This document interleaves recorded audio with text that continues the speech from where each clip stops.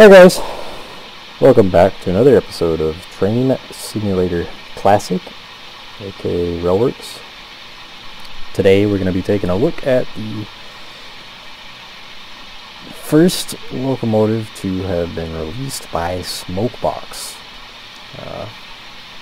This is his AT&N Consolidation 280, and I would say this was the locomotive that really brought him onto the scene, but I feel like there'd be a toss-up between this and the UP 844. As much as I hate to say it, everybody and their mother likes the big UP3, so of course that's what everybody and their mother wants to fiddle with, but really and truly this is the locomotive that he cut his teeth on, and overall it's still a pretty nice locomotive. It is older, it has been around for a minute now. It's definitely showing its age in some ways, but in other ways it's still a charming locomotive to fiddle with. Texture wise, it's not his best work.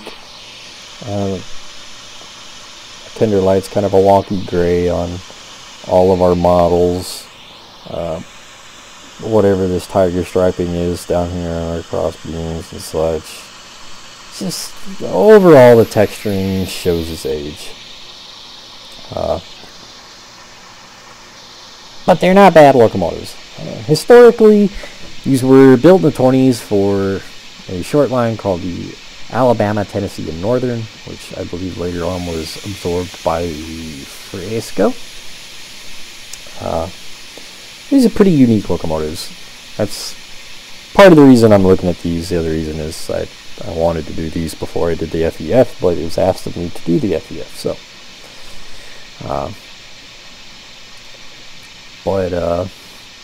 I like these because these are unique. These are very odd. It's an odd design. These are built for freight operations in semi-mountainous territory. So one of the most noticeable aspects is these tiny little bitty itty bitty drivers. And these are short.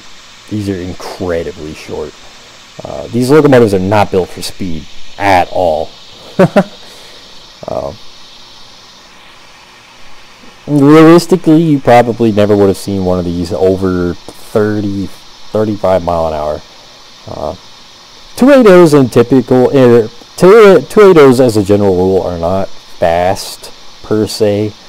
They're normally not built for speeds, they're built for freight.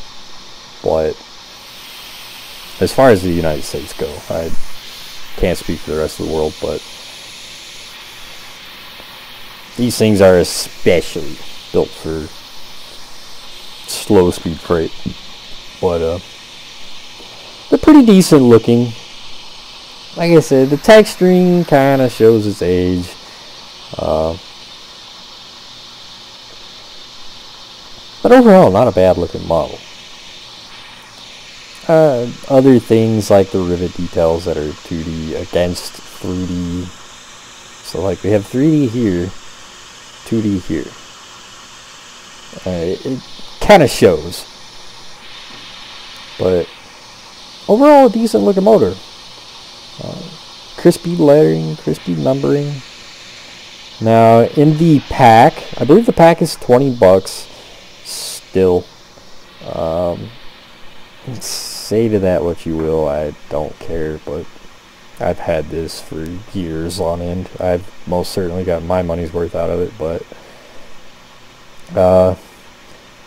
it's definitely old enough to almost be considered classic wear, but it's still a decent model. It still holds up. People still do reskins for these all the time on Railworks America. There's so many reskins out there, it's not even funny. But it's an also extremely versatile locomotive. It's used for so many scenarios. It's used on just about every freeware route out there. But it's a great little locomotive overall. It's a great size. It's a great build. It's a good generic-ish model that still holds a unique flavor to it. So we're sitting back here because the sounds can get a little annoying. These are still technically considered pro range. They do require a little bit of a touch. I wouldn't say they're as complicated as, say, the big boys, the FEFs.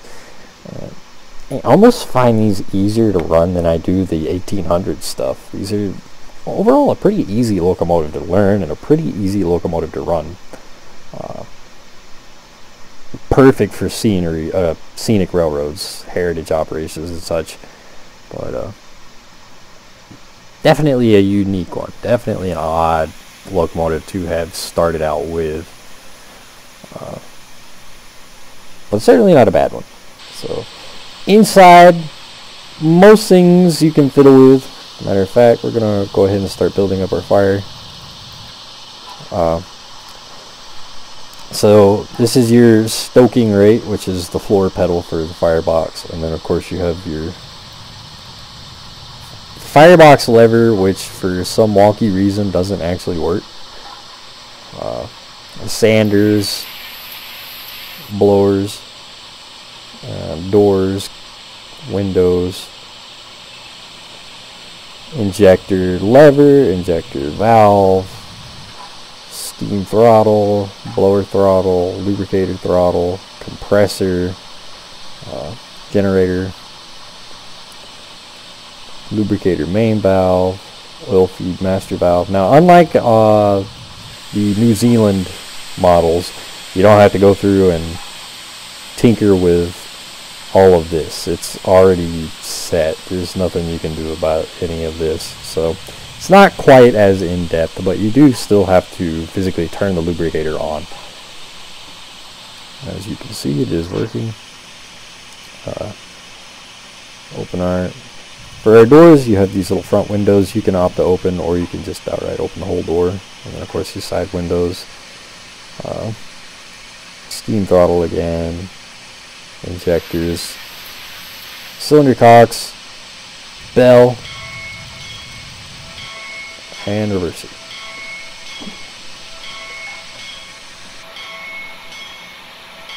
Bell is not half bad.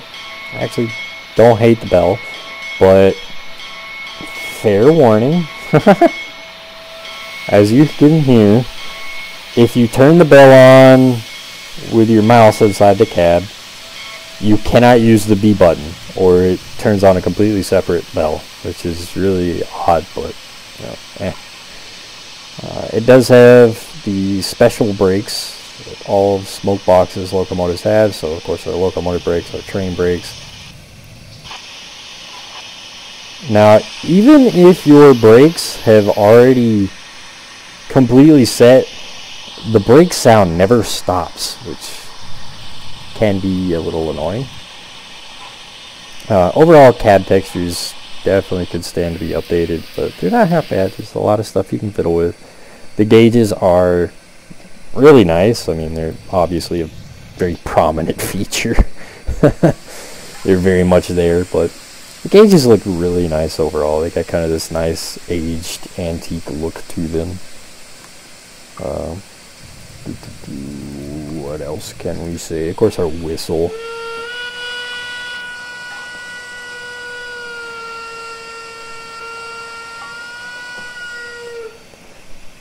Whistle actually doesn't sound half bad.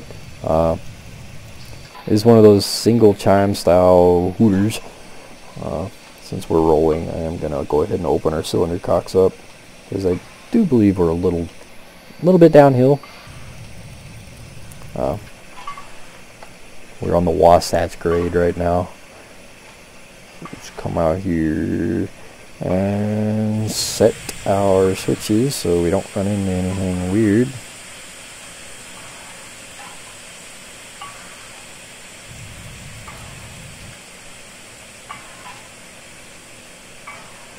There we go.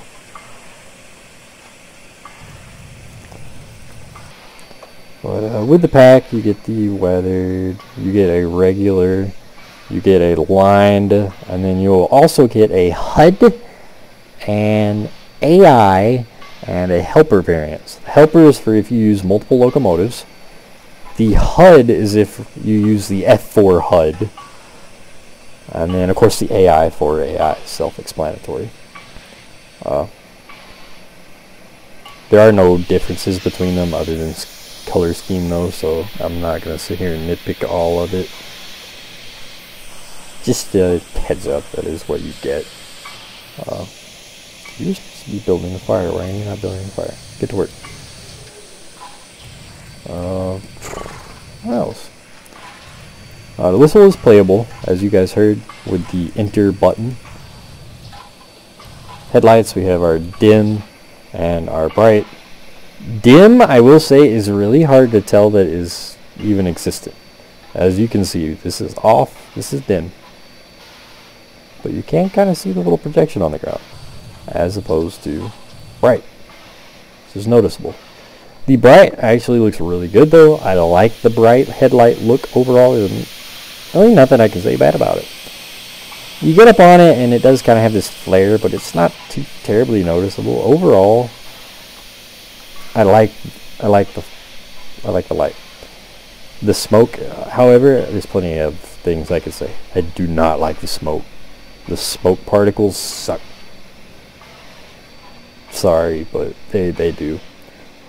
The steam doesn't look half bad. The smoke, no. The smoke looks like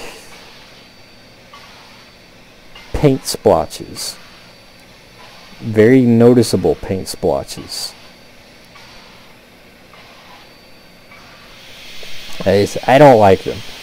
There is a neat little effect, though, of it does off shelves. As you can see, it puffs sparks off the stack, which is pretty cool.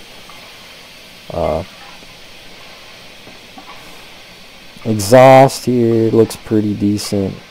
Our cylinder cocks really pretty decent. They do change with how open the throttle is. They will change in intensity.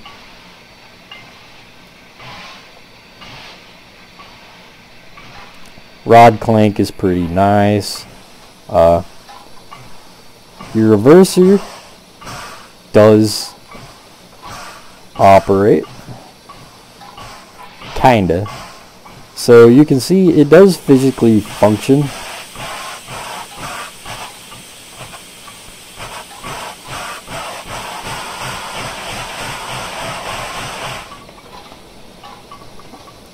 However, it doesn't attach to anything here, so that's a little wonky. It's a little bit noticeable. Once you catch it, it's not something that you can unsee, I won't lie.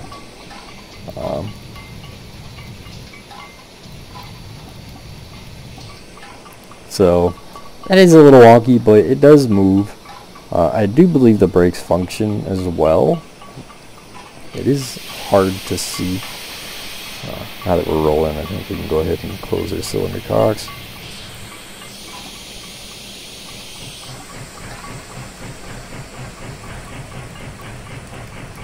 Chuff sounds here overall pretty nice.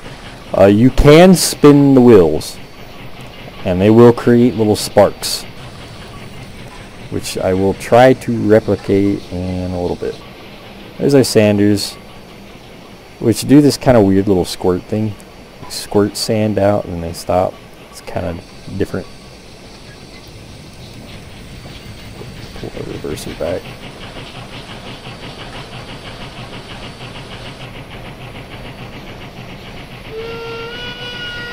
Okay, I don't like this smoke.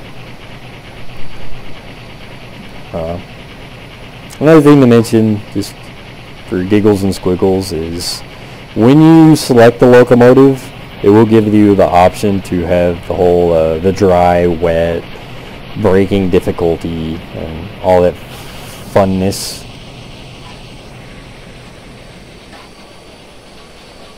But we don't have a really heavy load, so it doesn't take a whole lot for this locomotive to pick up and start rolling.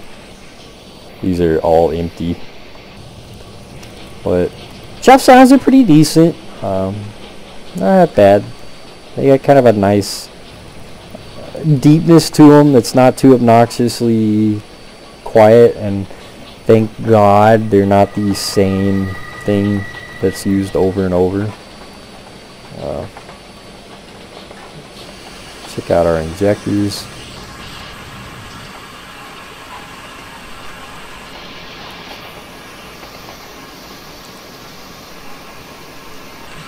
don't know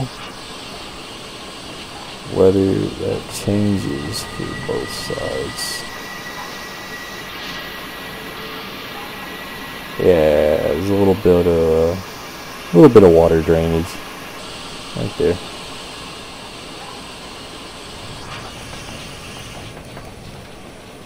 Not a whole lot, just enough to notice. Look at that, our speedometer is spot on.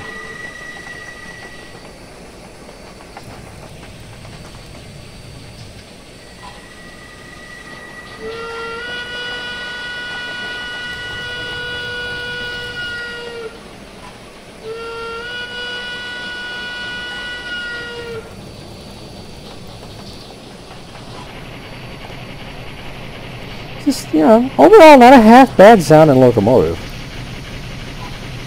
It's one of the few models that I can say is overall nice, sound-wise. Now, personal taste, I'm not huge on the whistle. It's not my favorite. I'm not a fan of single chime hooters like that. That's a personal taste. I get historical accuracy. Chef sounds, though, those are pretty nice. Overall, I do like them. Here we are doing 30 mile an hour. It's about what these things are built to do. Oh yeah. Another oddball. Class lights, U button. Class lights are kind of bright. They're as bright as the headlights, which is odd.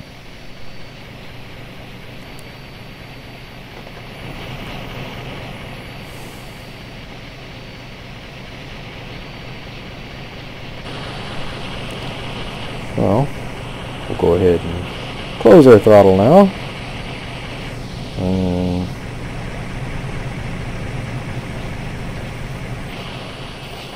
Bleed off pressure and slam our brakes.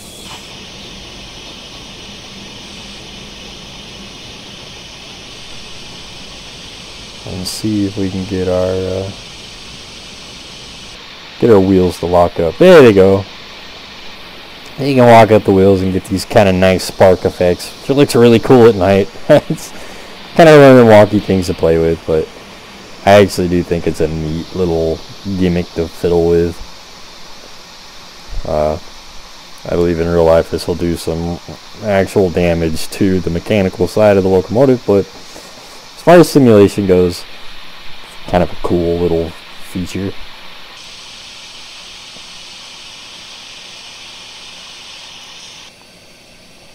As you can hear with the emergency brakes set, so like right now it's setting brakes, it's constantly putting on pressure. That can get a little annoying.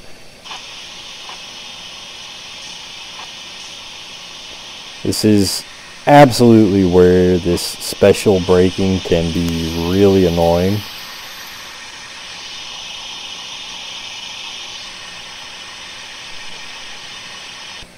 But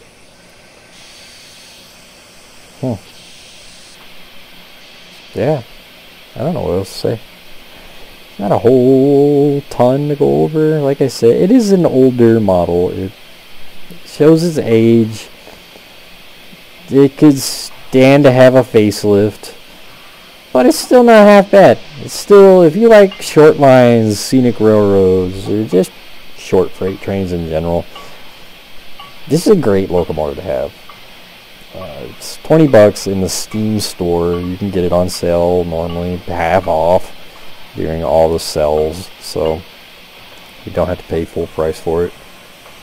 But personally, I think I've gotten my $20 worth out of it. I do think it's a decent model. Overall, I think it's worth checking out if you haven't checked it out. It is pretty decent. It shows its age, but it's still a fun one. So I don't have a whole lot else I can say on it. So I hope you guys enjoyed the video. check it out on the Steam store. I will see you guys next time. Later.